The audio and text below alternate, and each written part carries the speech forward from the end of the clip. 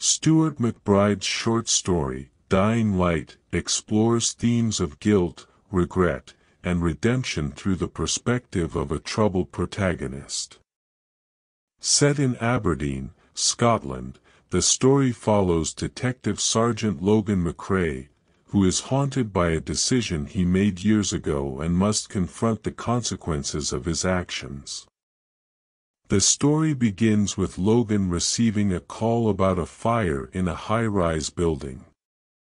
As he and his colleagues rush to the scene, Logan reflects on his past and the incident that still plagues him. Years ago, he was involved in a drug bust that went wrong, resulting in the death of a young girl. Although Logan was not directly responsible for her death, he feels a deep sense of guilt and is plagued by nightmares. As Logan and his team investigate the fire, they discover that it was deliberately set and that a woman is trapped inside. Logan volunteers to climb up the outside of the building to rescue her, despite the fact that he is afraid of heights. As he climbs, he thinks about his life and how he ended up where he is now. He wonders if he could have made different choices, and if things could have turned out differently. When Logan reaches the top of the building, he discovers that the woman he is supposed to rescue is the same woman he saw on the night of the drug bust years ago. She was the girlfriend of the man they were after, and Logan remembers her pleading with him to let her boyfriend go. He refused, and the ensuing chaos resulted in the girl's death. Now, as he tries to save her life, Logan is forced to confront his past and the guilt he has been carrying with him for so long. The climax of the story comes when Logan and the woman are both dangling outside the burning building, attached to a rope held by Logan's colleagues below.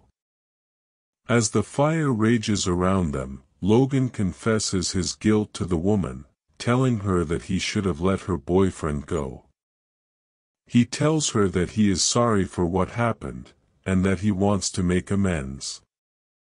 In that moment, Logan finds the redemption he has been seeking for so long, as he finally admits his mistake and takes responsibility for his actions. In the denouement of the story, Logan is hailed as a hero for his bravery in rescuing the woman from the burning building. He is still haunted by his past, but he knows that he has done the right thing by saving her life. The story ends on a note of hope, as Logan realizes that he can't change the past, but he can make a difference in the present. MacBride's use of vivid imagery and descriptive language creates a sense of urgency and danger throughout the story. The burning building is a metaphor for Logan's inner turmoil, and his climb up the outside of the building represents his journey towards redemption.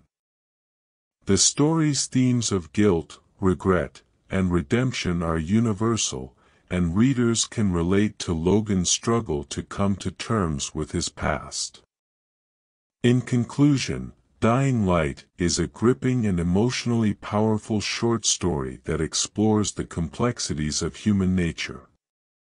MacBride's expert storytelling and well-drawn characters make for a compelling read, and the themes of guilt, regret, and redemption resonate with readers long after the story is finished.